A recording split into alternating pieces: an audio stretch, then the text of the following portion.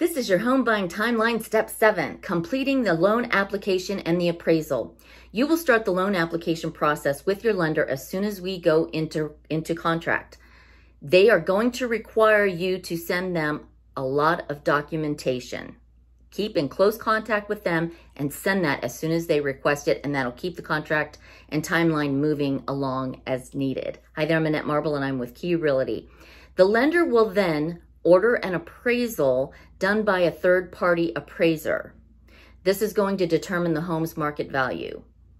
This is another out-of-pocket expense. The lender will require you to pay that up front. Come back for step 8. And as always, we're Annette Marble and Associates, and we're keeping it real here in real estate.